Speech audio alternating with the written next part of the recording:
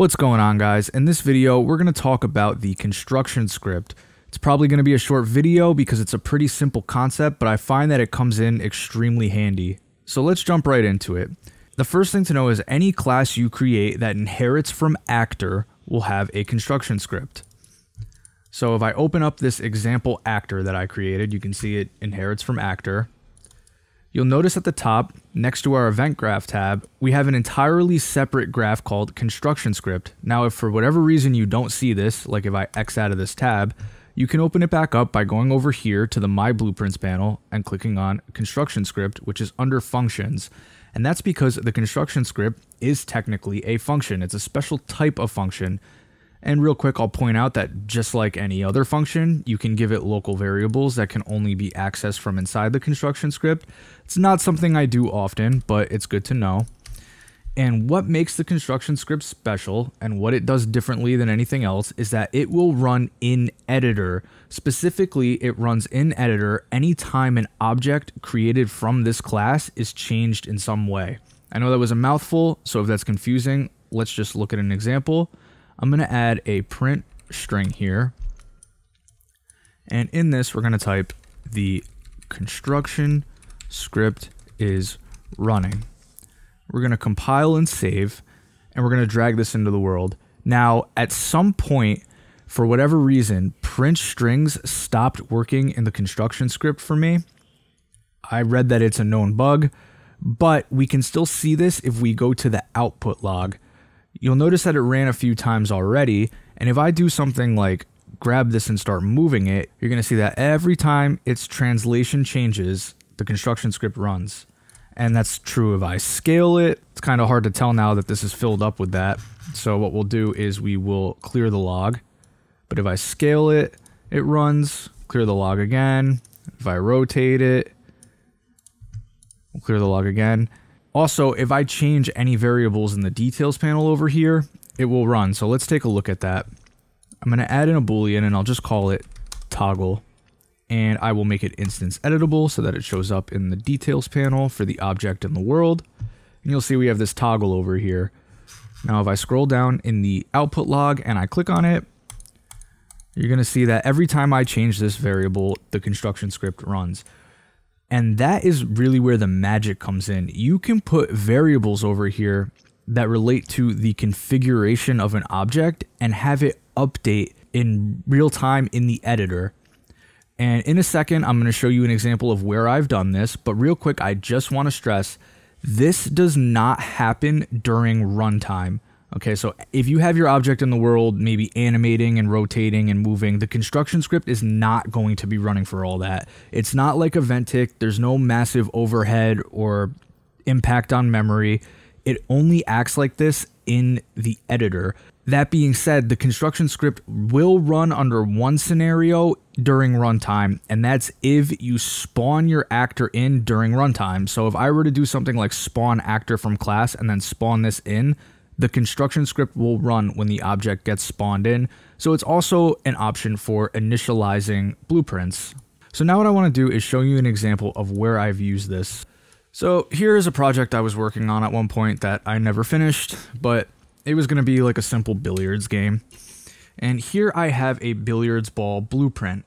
Now, this gets a little more complicated than I really want to go in depth on, but I have a material instance on this that comes from a master material. And I know this is going to look complicated, but this is basically capable of changing the number and whether or not the ball is striped or solid based on that number. And it does all of this based on this integer variable here. So if I go into the blueprint for this billiard ball and we look at the construction script, it's actually pretty simple. All I'm doing is creating that material instance that I made, storing it in a variable, and then we're setting a parameter called ball number based on an integer variable that I have set to instance editable. So now if I go into the editor and I go over to this number variable and I change it, you're going to see that it updates right there in the editor. And that's obviously super useful for doing things like look dev and just having a look at your different materials. Maybe I want to place different billiards balls in the world manually and be able to change them on the fly.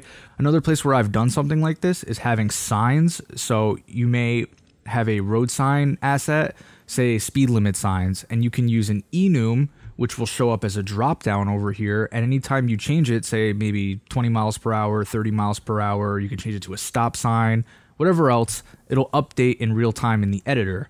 That way, you don't have to manually go and change a bunch of materials on a bunch of different classes and meshes. Now, I kind of want to stress something. The construction script can kind of be misleading and draw newer users to use it in ways that aren't really all that great. So it's not really a replacement for inheritance. And if you don't understand what I'm saying at this point, that's okay. I have videos on inheritance, and it's a concept in Unreal that eventually you have to learn and understand. And I've had people ask me if they can use this in place of inheritance. And the answer to that is really no, because it starts to get really messy and unmanageable. So I'm going to try to give an example here. It's kind of an extreme case, but I'm going to add a static mesh into here. Okay, and something you can do is you can go set static mesh, and then this new mesh here, we can promote it to a variable, and we'll call this mesh, and we'll make it instance editable. Great. And by default, we'll just give it something like a sphere. All right, so we have this sphere here now, and if I drag this in, cool, we have a sphere. And I can go over here and I can change that mesh to whatever I want. Great. Now, you obviously wouldn't want to have a blueprint like this that's super duper general and just decide like, okay, like for every single thing in my game, we're just going to use this construction script. So if I need, you know, a couch and a door and a flower pot, I'm just going to drag this in and set the mesh over here like this. That's going to get extremely tedious and messy. You're not going to have those base classes with the correct mesh set here. So say you want to add 10 flower pots around different spots in your level. Every single time you're going to have to bring in a class, change it in the construction script. It's not what you want to do. In that case, you would want to have separate classes for your different objects. So yeah, overall, using construction scripts in a very general manner this way is not something I suggest. For changing the properties of a given object, it's great, but it's not an end-all be-all solution that overrides inheritance, so just keep that in mind.